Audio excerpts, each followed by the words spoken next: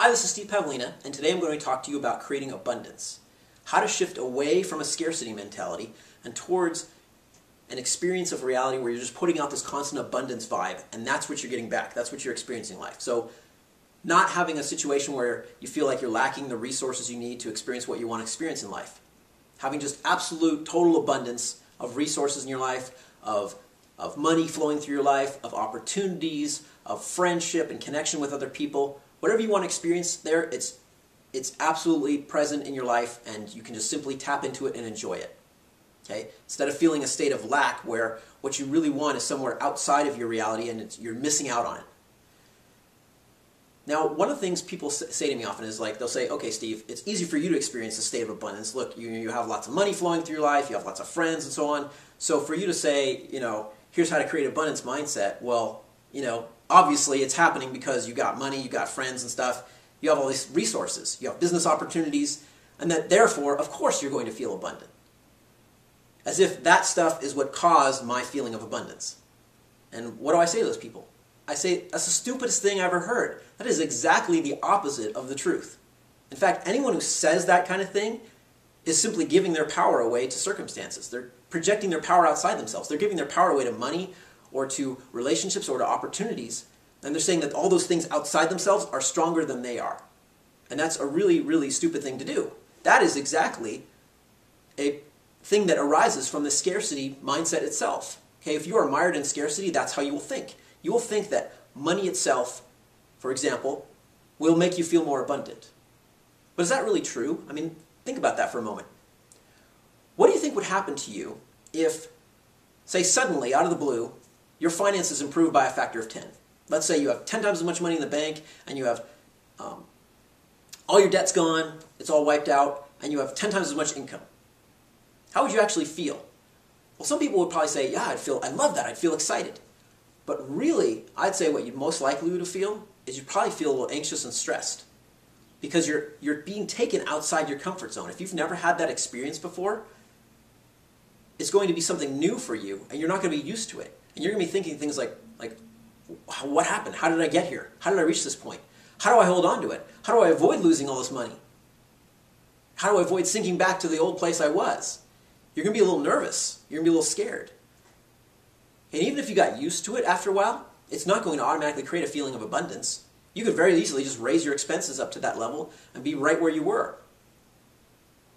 Okay, you may have a situation where your wants begin to pull ahead of your ability to fulfill those wants. You just get greedier and greedier, and you're back in your scarcity state again, because now you have desires you still can't fulfill. More money is not going to solve the problem. That's certainly not what solved the problem for me. Okay, the truth is, if you want to create an experience of abundance, you can do that no matter where you are financially. It does not matter. I mean, what worked for me, I started on this path when I was deep in debt. Okay, about 10 years ago, I was $150,000 in debt, and I was having a negative cash flow. I was about to declare bankruptcy, and I was getting kicked out of my apartment because I couldn't pay the rent. And I was broke. Didn't really have any money at the time. And I was very frustrated because I'd been on this path for years and it was just sinking further and further debt. It wasn't working. I was trying to run a business in a way that just was not making any money. And I just got mired in this idea of financial scarcity. And there's so much stuff I wanted to experience in life, and it was always I can't afford it.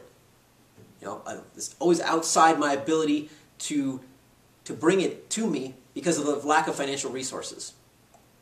And I thought, this is really lame to be living this way. And one day I walked down to the beach. I was living in Marina Del Rey, California at the time. I just went for a walk on the beach to kind of clear my mind. And I sat down on the beach near the Santa Monica Pier, and I just looked out at the ocean. And I thought, this is kind of nice. It's kind of a beautiful place. I mean, the surf is coming in, and the waves are crashing against the seashore, and I'm sitting on the nice warm sand, the sun's shining, there's seagulls flying overhead, there's children playing further down the beach, people are having fun on the Santa Monica Pier. And I thought, this part of the reality that I'm experiencing is not so bad. I come down the beach anytime and I can enjoy that, but when I go back and have to deal with my finances, it feels so disempowering. And I thought, why do I have to let my negative financial situation ruin my entire life? There's so much good stuff going on in my life. For example, I was doing a lot of distance running at the time, and I thought, I can do a 15-mile run. Why don't I feel good about that instead of feeling bad about being $150,000 in debt? and just start focusing on the good things in my life. And what happened is, like, I looked out at the ocean and I said, this is kind of cool. I get to come into the ocean and enjoy it anytime I want. And I said, at least you're free. At least you, Mr. Ocean, don't call me 10 times a day saying, when can you make a payment? And I started thinking, why am I putting so much energy in the crappiest part of my life? Why am I feeding that so much time and energy and attention? It's not really helping. It wasn't making it better. I thought, why don't I just take my energy and just simply withdraw it from that and practically ignore all that negative stuff in my life and just focus on all the stuff I want, all the stuff I want to experience. And it was a way of basically saying, I'm going to stop feeding my power to all this negativity. I'm going to stop feeding my power to all the stuff that's outside my control. I'm going to withdraw the power back into myself and then feed it into things I want to experience. So I started focusing on, like, what do I want to experience? I want to have an experience of just abundance in life. I want to experience creativity. I thought, what do I really want to do with my time? What I really want to do is I wanted to create a cool computer game that people would enjoy. So I focused my time on doing that. And I shifted my energetic frequency that I was putting out in such a way that I was able to succeed on that path. And a year later, my financial situation was stable. And several years later after that, it was extremely abundant because I learned how to start shifting what I was putting out. Now, what do I mean by the vibration you're putting out? Well, many people talk about this thing called the abundance mindset or the scarcity mindset. I think that's a rather misleading way of describing this phenomena, and that's a way I've used in the past, kind of casual conversation. I might talk about abundance mindset or scarcity mindset. I know I've written at least one article where I talked about the abundance mindset, but it's not so much a mindset, because a mindset makes you think it's something up here in your mind, like a thought process. That's part of it, but that's really the least important part of it.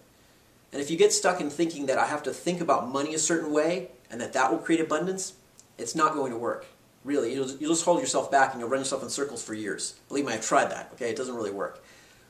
Better way of thinking about it, I think, is in terms of an abundance heart set. It's really more of a feeling than a thought. Okay, and I'd say a better way of thinking about it than that even is thinking of it as abundance vibe that you're putting out. Okay, think about, imagine you're going to a party. Okay, and you go to a party and you're meeting some new people you've never met before. And at that party, you get a certain feeling off each person you're connecting with. So you go, oh, okay, over here's a woman who's like very gregarious and outgoing and fun-loving, and oh yeah, I'd love to connect with her. She seems like a lot of fun. I can tell she's just putting out a fun vibe right away. Over here, there's some guy sitting in the corner kind of by himself. He looks a little shy, a little aloof. You're getting kind of a disconnected, aloof vibe from that guy. Over here, oh my God, that guy over there looks kind of creepy to me. Doesn't have a good feel to me. Don't think I want to talk to that person. And you notice, like, some people put out vibes that just draw you in, they just attract you. Other people put out vibes that they kind of repel you. But really the vibe that people are putting out is something you can pick up even at a distance. You pick it up from their body language, you just pick it up from the energetic signature that they're putting out. Now you yourself are also putting out this energetic signature. Okay? Your whole being is, you could say, vibrating or resonating at a certain frequency. Okay, and abundance is a different frequency of energy that you're putting out than scarcity.